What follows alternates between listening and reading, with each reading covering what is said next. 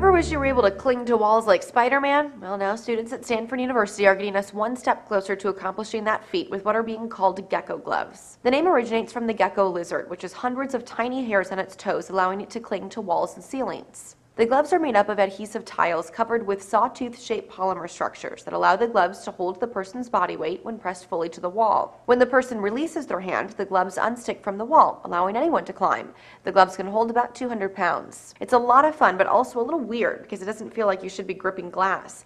You keep expecting to slip off, and when you don't, it surprises you. It's pretty exhilarating. And it sounds like there's quite a future for the Gecko Gloves. Tech Times reported Hawk and his team are working with NASA to utilize the technology on spacecrafts.